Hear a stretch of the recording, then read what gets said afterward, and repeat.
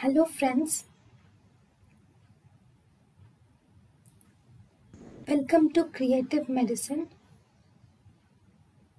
In this lecture, we will learn about The indications of nasal intubations are for oral surgeries if there is inadequate mouth opening, and for prolonged intubation, nasal intubation is done. Maximum time for endotracheal intubation is 2 weeks. You can only do endotracheal intubation for 2 weeks only.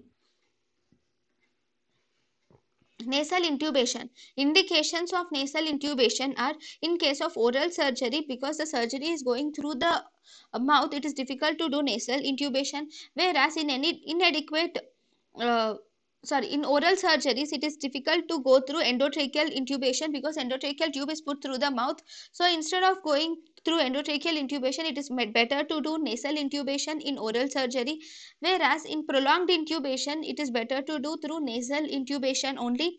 And if there is inadequate mouth opening, because there is inadequate mouth opening, it is a difficult airway, so it is very difficult to put an endotracheal tube inside. So in such cases we put a nasal intubation inside the person, and we do nasal intubation in such procedures. So nasal intubation is done in oral surgeries, inadequate mouth opening and prolonged intubation.